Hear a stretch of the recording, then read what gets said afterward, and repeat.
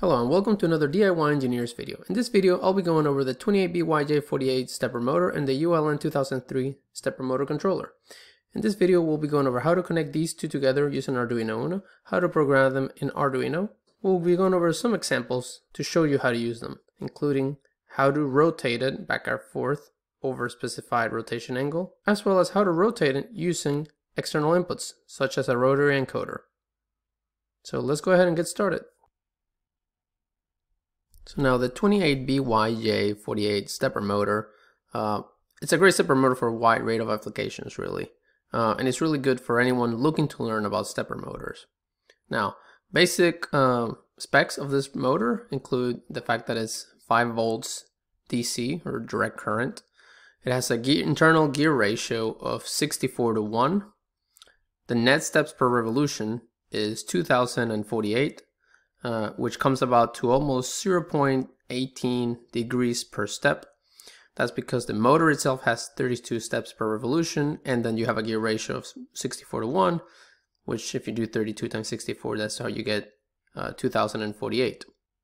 Which means that if you can control down to 1 step, you have that precision that we talked about before with the almost 0.18 degrees.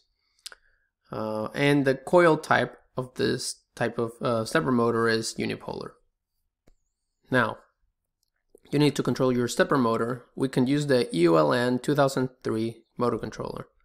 This is used to interface with your stepper motor, in this case the 28BYJ-48, and your microcontroller, which in this case will be the Arduino Uno. The motor controller accesses 4 digital inputs from the microcontroller, which are on the left labeled as input pins, which are IN1 through IN4, and 5 cables coming from the 28BYJ-48 stepper motor. There's also the input power, which you can see at the bottom, which can be set to 5 volts or 12 volts, which is for this specific motor, you would set it to 5 volts. The motor controller also has 4 step indicators, LEDs, which are shown on the right. That way you can see the state of the coils of the motor as it rotates. When running fast it can be hard to see, but if you actually record it with a slow-mo camera, you will be able to see them alternate between each LED as it's sending the signal. Now we talked about the motor and the motor controller. Now let's actually take a look at their connections. As we talked about before, you have 5 pins on the top right side of the ULN2003 that go to the motor itself, the 28BYJ-48. At the bottom you do have the ground and 5 volt connections, and then on the left you have the digital outputs coming from the Arduino. In this case we're going to connect them to digital output 8, 9, 10 and 11 as shown on the diagram. So now let's go ahead and work through some examples. Alright, so let's go ahead and take a look at our first example. We'll first go to Arduino so we can take a look through the code.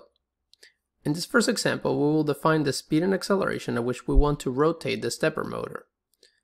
We will go ahead, rotate a specified amount of steps. Specifically, we will do 3 rotations. Then we will stop, and then we will rotate in the opposite direction by the same number of steps. So 3 more rotations, but now in the opposite direction. Let's go ahead and take a look at it. So first, we define the pins for each of the inputs that we're going to use, or actually outputs that we're going to use on our Arduino Uno. We then define motor interface type 8. We define the acceleration. And we also define the constant integer for the number of steps. So our steps per revolution equal to 2048. We will define the speed and acceleration in steps per second and steps per second squared. And then we go into the void loop. Well, we will tell basically the stepper to move to a specific position. In this case is 3 times SPR, which are the steps per revolution. That means we will do 3 times 2048, which will equal to 3 revolutions. We will then run the motor to that position. Then we will wait a delay of 1000 milliseconds or 1 second. And then we will basically repeat but going in the opposite direction, do a delay, and that will take us back to the beginning of the loop to repeat going back and forth. 3 revolutions one way, 3 revolutions the other. So now let's go ahead and upload our code.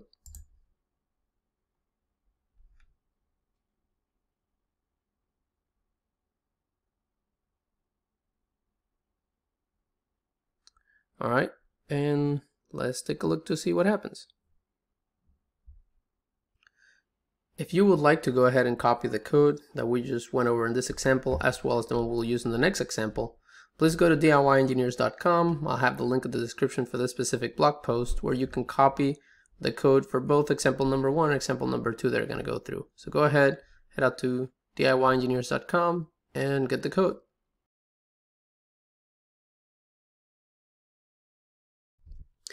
Here we have example number 1 running, and we can see how the stepper motor is counterclockwise. It's already running, so once it gets to the 3rd turn, it will stop as it's doing now. We can see the motor controller stopping and now going back on the other direction, and we can see the stepper motor running clockwise now. That's example number 1. Alright, let's go ahead and take a look at this next example. In this example, we'll go ahead and control the position or rotation of our stepper motor using a rotary encoder. If you're not familiar with rotary encoders, please go ahead and take a look at my earlier video. So let's get started. Inputs for defining the pins for the Arduino that are going to control the motor are the same. We already looked at that. Same thing as the steps for revolution. We do go ahead and have to define DT and clock, which are outputs A and B of the encoder. We will create some variables called counter and angle, which will first initialize to 0 in this tape, and we'll also create a state and a last state. We'll go ahead and define the max speed and acceleration. We've done that before, maybe different numbers now. And define the pin mode for our clock and DT for our encoder. And then we'll go ahead and define a last state equal to digital read of the clock.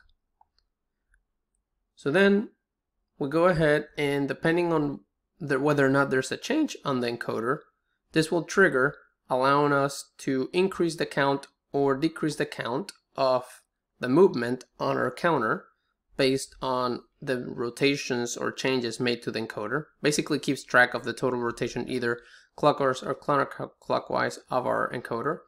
And then we create this such that if the count exceeds 100, we max it out. That will essentially mean that we cannot rotate more than a specified amount on our encoder.